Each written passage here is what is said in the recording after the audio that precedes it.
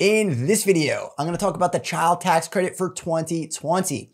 Now, first, I'm going to go over the rules for the child tax credit, and then we're going to answer the question of whether or not your child qualifies for the child tax credit or the credit for other dependents. So I'm going to go through a walkthrough to help you figure this out really quickly and simply. And then we're going to go over the W-4. Why? Because the child tax credit's on it. And if you're getting the child tax credit, you may have made this error that I've seen so much this year already. So I want to make sure that you're getting the biggest paycheck possible. So I'm going to go into the W-4 on the child tax credit. And then last, but certainly not least, if you earn too much, there's a planning technique that you need to know to make sure you still qualify for the child tax credit or the credit for other dependents. But before we do all this, if this is your first time at our channel or you haven't subscribed, click on the subscribe button at the bottom. My name is Travis Sickle, certified financial planner, helping you reach your financial goals.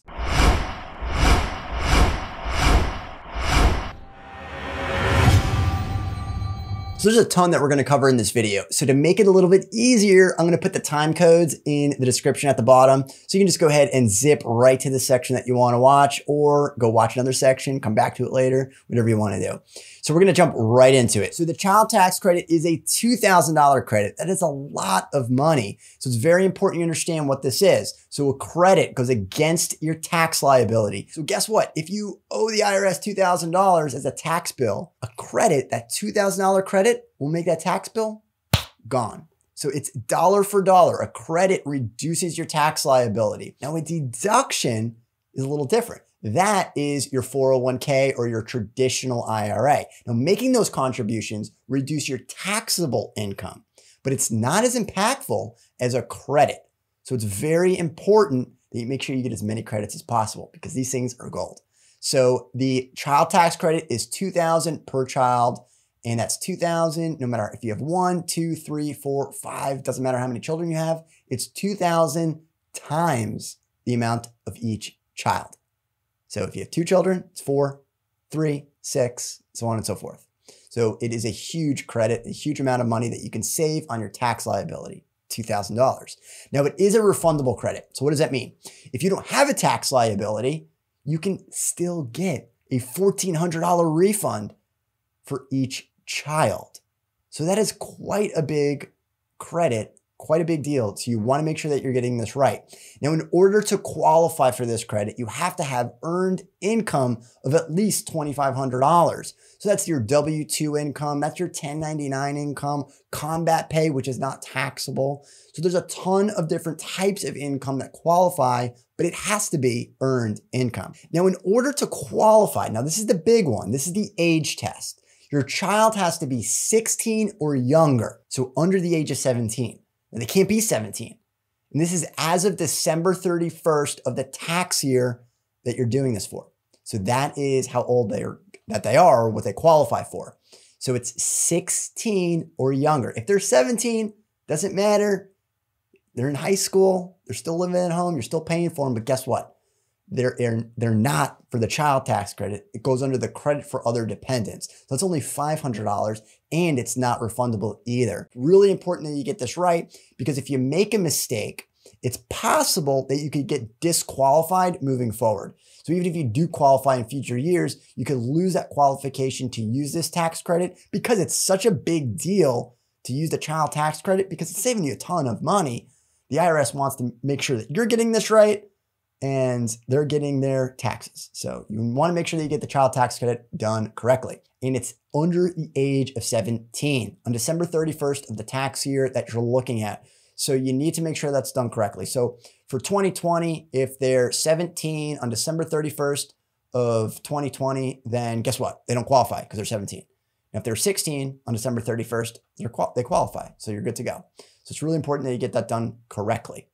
Now, the other one is, so we had the income limit on the bottom side, which is $2,500. So at least $2,500 worth of earned income. Now the income on the high side, it begins to phase out, not actually phases out, begins to phase out. For singles, that's going to be $200,000. And for married filing jointly, that's going to be $400,000.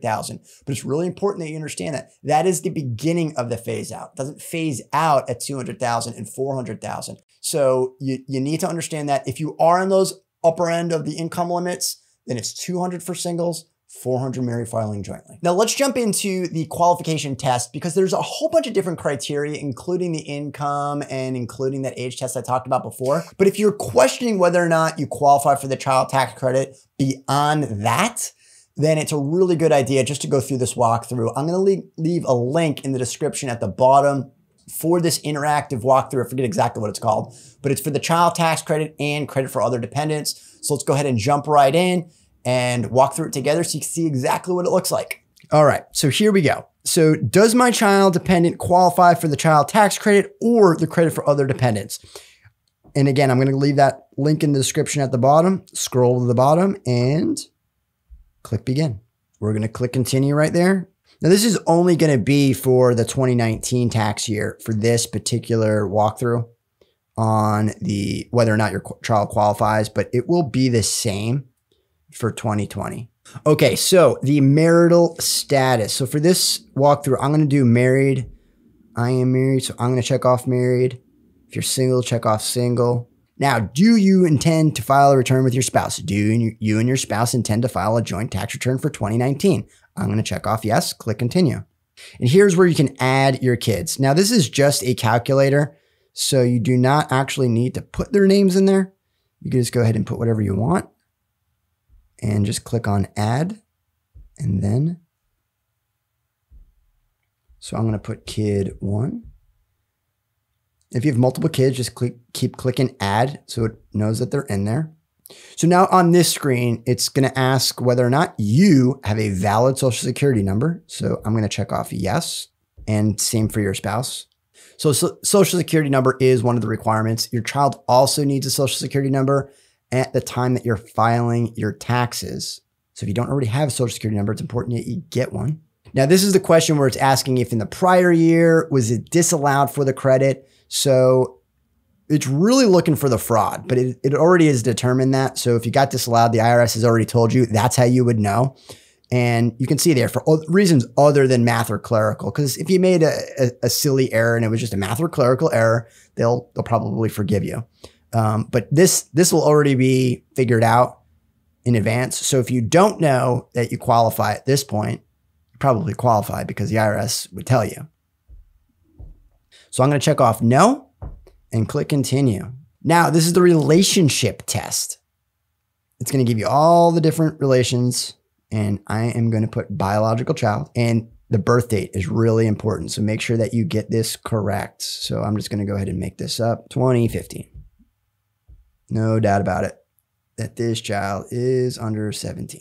So here is the question where it's asking, does kid 1, whatever name you put in there, have a social security number valid for employment that was issued before the due date of your return? That's important. You need to have the social security for the child before the due date of the return. So we're going to check off yes. Now, if that's not true, unfortunately, you don't qualify. That's what it would tell you at the end.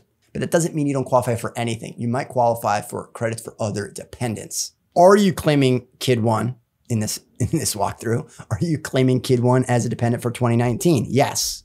Can you not take the child tax credit? Sure, you can pay the IRS as much as you want. They'll take it. They'll take the money. Citizenship test. Yes. U.S. citizen. Next. Now, this one might trip some people up. So if you're looking at this is talking about the residency test. That's what this is. Did they live with you for more than half the year? The IRS doesn't care much about anything else. Any divorce decrees, if you're single, they don't really care about any of that stuff. It is, according to them, the IRS, it's more than half the year.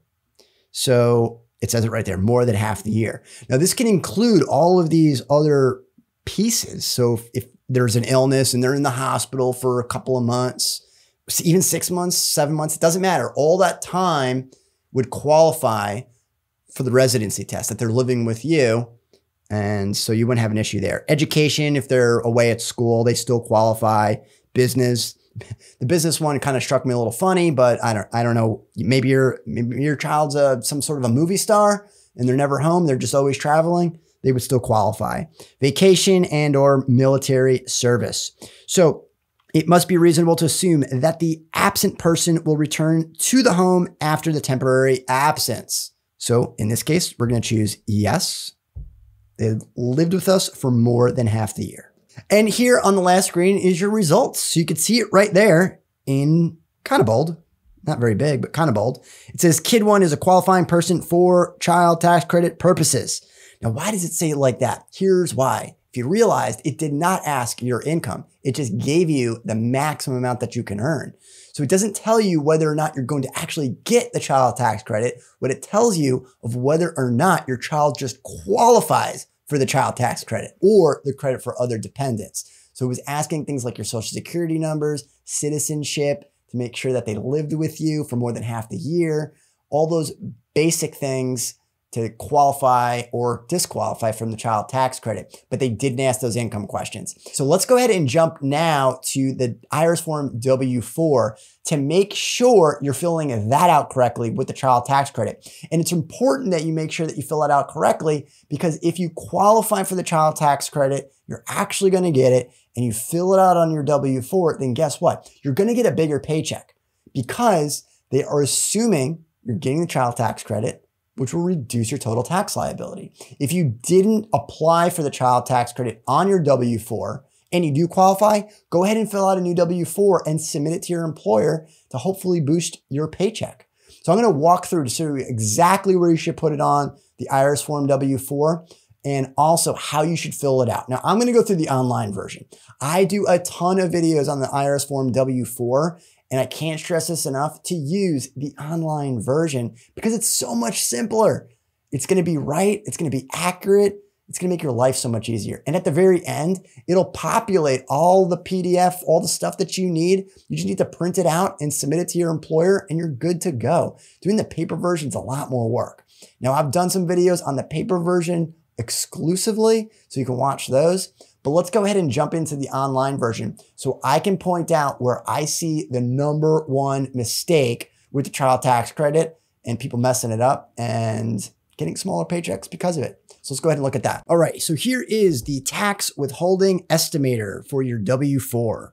So scroll right down, click on that blue button, use the tax withholdings estimator. Now I'm gonna go through this as fast as possible so we can see exactly where that tax credit section, which is number 5 right there. And I'm going to zip through it. I'm not going to go through any of the other stuff except the tax credits. So you can just see exactly how to fill it out. So first I'm going to go in here. we're going to go married filing jointly.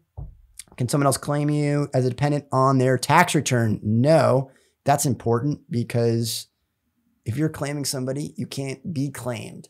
So that's really important that you make sure you get that section right. So no one else can claim this on their tax return. Yes, you have to have a dependent to get the child tax credit. So we're going to say 1.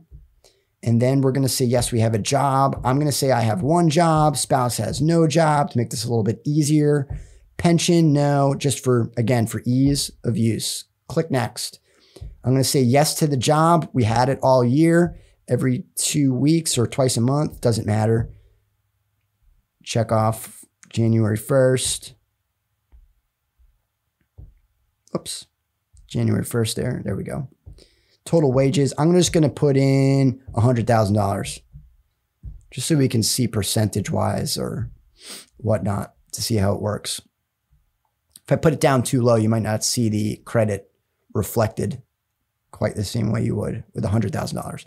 Okay, 401k, no. HSA, no. Need to fill those things out too. So this is the year-to-date withholdings. I'm just going to put 500 and 100 for my last paycheck. Again, I'm just zipping through this. Don't even pay attention to this part. Just stick with me. We're going to get through this quickly. We're going to take the standard deduction, which is $24,800. That's a big deal. But we're going to take that for married filing jointly and this. So for this page, we're just going to check off, just going to get the results. I want to show you what that looks like. We're going to click on next. And you can see right there, our tax liability is $8,132.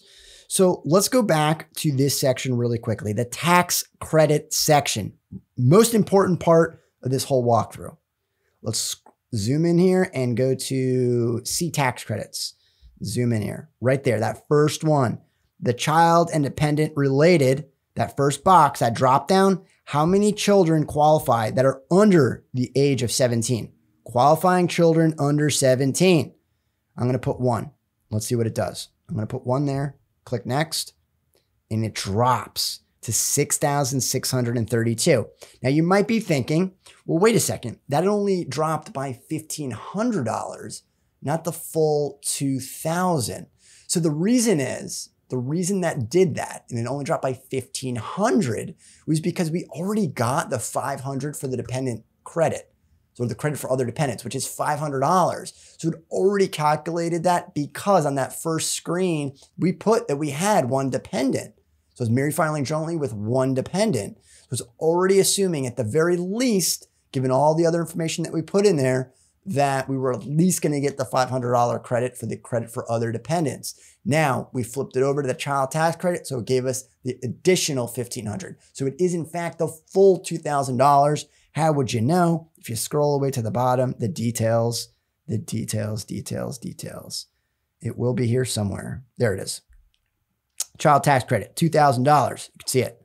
So it's giving you all the information in the breakdown. So if you wanted to know, that's how you can figure it out. So $2,000. Now that PDF I talked about, it's right here.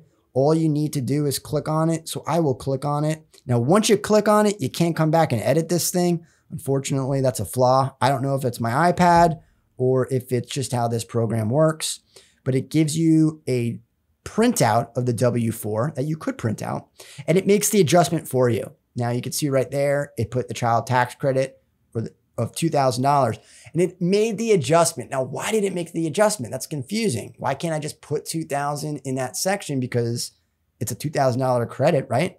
For the claiming the dependents in section 3.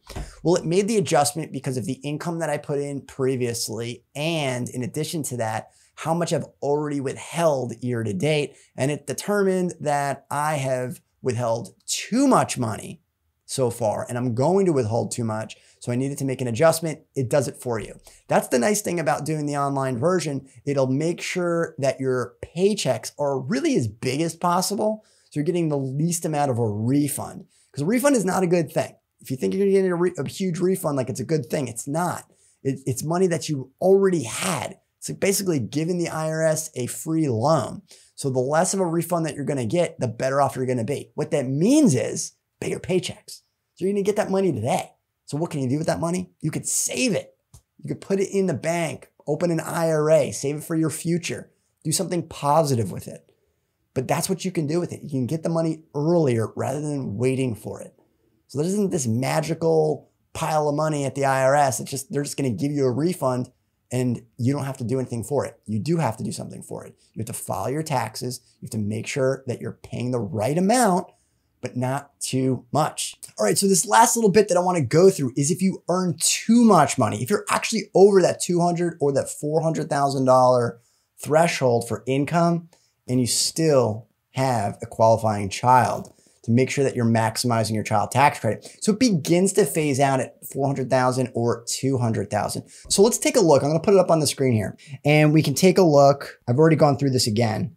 So I put it as $420,000 for this walkthrough. So $420,000 is the income for this household, married filing jointly, 1 dependent, 1 child, 1 qualifying child. If we scroll down, look at that. They still qualify for the child tax credit. It's just beginning to phase out. So basically for each $1,000 over $400,000 and $200,000 for singles, it's going to go down by $50. So if we look at that, we have 20. So if you do 20 times 50, that's $1,000. So that's why we only got half.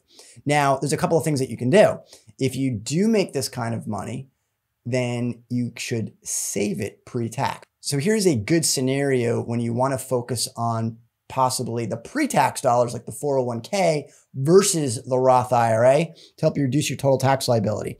So let's go to that first screen and I can show you what that looks like. So if we go here that second screen, that is where our 401k is. So let's say we have the 401k and we're going to make a $19,000 a year contribution.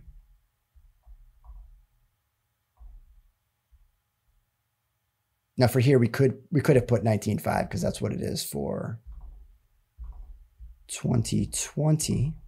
So 19.5, we click next. Click next. Let's see those results. Now let's scroll down. So it reduced our total taxable income. You can see it right there. So our total pre-tax income was $420. We put in 19.5. And what we're left with is a net income of $400,500. So let's scroll down. So what do we think that's going to be? That looks like it's going to be reduced by, so it's going to be reduced by what, about $25? Is that what it's going to be? Our child tax credit. There we go. Child tax credit, $1,975, $1,975. So that is how you could reduce your total tax liability just by making sure that you're saving, not only saving, but saving into the right accounts. So that is the difference between the Roth IRA and the 401k. I just like to point those things out because there's just so much stuff out there that says the Roth IRA, it's the greatest investment vehicle ever. It's pretty good, but it's not always the right choice. So here was another scenario when the 401k could be a better choice. Could be, not always, but it could be a better choice for your particular situation. Now on the flip side, if you don't have any income and you're single, or you don't have any income and you're married filing jointly, then get some income, because getting an extra $2,000 just to earn $2,500, that's a huge bump in your pay. It's almost 100% rate of return, almost, but not quite.